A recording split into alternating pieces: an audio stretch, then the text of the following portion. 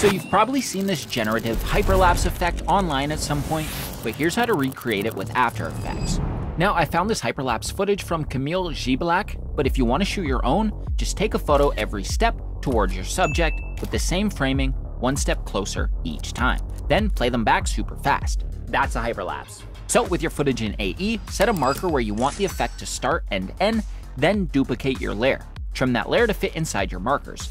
Now export just that section as a JPEG sequence, so now we have a photo for every frame.